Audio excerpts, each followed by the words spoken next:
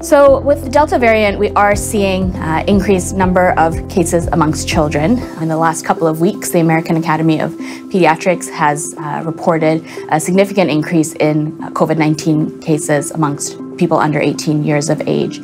So children who are eligible to be vaccinated, which is anyone over 12 years of age, should get vaccinated before returning to school in the fall. It is the single most effective measure that we'll have. So the best way we can protect kids who can't be vaccinated themselves is to make sure that everyone around them is vaccinated. So that means anyone over 12 years of age should go out and get their vaccine, especially before return to school in the fall. Other strategies like wearing a mask when you're out in public, excellent hand washing continues to be incredibly important, both for the prevention of COVID-19 and spread of other infections that we're seeing rise in the communities as well these days.